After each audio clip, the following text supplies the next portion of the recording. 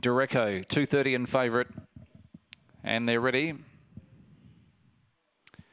Racing, Yo-Yo began quickly. Fast away was Happy Wonder up on the inside, and driving across was Classified Boy. Classified Boy found the top. Sleek Asset works into second. There was trouble behind the leader.